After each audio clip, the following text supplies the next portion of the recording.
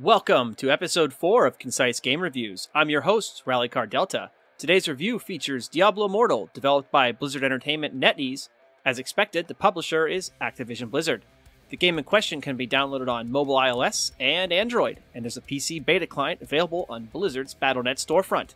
Now, on with the review. Blizzard Entertainment revealed Diablo Immortal to the world in November of 2018. In what is now seen as one of Blizzard's most infamous communication blunders, the company revealed an upcoming mobile version of Diablo to a room full of PC gaming enthusiasts. There was really nothing wrong with the idea of mobile Diablo, but revealing it at BlizzCon 2018 was arguably the wrong venue. We don't need to rehash that story here, but let's just say it did not go over well. Fast forward to 2022 and Diablo Immortal is finally upon us. In order to prepare for this review, I played two different versions of the game, the Android client via my Galaxy Note 20 and the PC beta client. It should be noted that the PC client was not part of the original release plan, and Diablo Immortal is first and foremost a mobile-oriented title. I bring that point up because many of the design choices and monetization options are clearly centered around the mobile-oriented consumer. More on that in a moment, but let's cover the gameplay first. Diablo Immortal is an action RPG quite similar in function to their previous title, Diablo 3.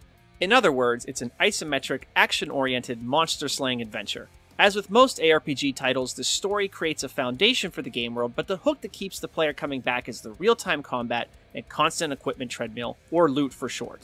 A typical play session will find the player looting dozens upon dozens of new gear choices, and constantly comparing that gear to their current set in a never-ending quest to build the perfect warrior, or mage, or crusader, or whatever class the player chose. Personally, I enjoyed the combat and loot hunt in the game. The developers did a great job of bringing the action of Diablo to a mobile screen. It works surprisingly well. The game also includes a plethora of accessibility and quality of life options. I hope Blizzard keeps many of these features in their next mainline title, Diablo 4. As for the PC version of the game, it was functional. It's definitely not feature complete at the moment, but it does work. We can't end this review without talking about the elephant in the room. How does Diablo Immortal monetize the player? It depends on how you look at it. Make no mistake, the game is a well-constructed mobile action experience, but Blizzard and NetEase employ almost every free-to-play strategy here. There's a battle pass, there's multiple currencies, they offer one-time bundles at discount rates, etc., etc.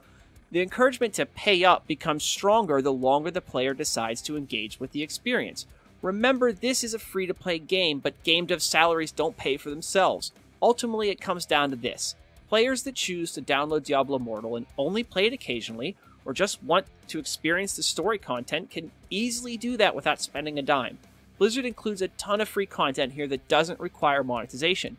If you do choose to spend money on it, there's absolutely nothing wrong with that. The most controversial part of this game is the intense monetization of the extreme late game experience. It's hard for me to judge what's fair and what's out of bounds, so to speak, so I'll leave you with this.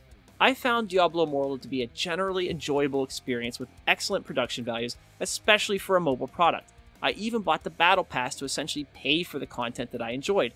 In that sense, Diablo Immortal largely comes down to the individual experience. I can certainly understand if someone is turned off by the monetization of Diablo, and I wouldn't blame them for walking away. Personally, I enjoyed it. And with that, we'll end this review. This is Rallycar Delta, signing out.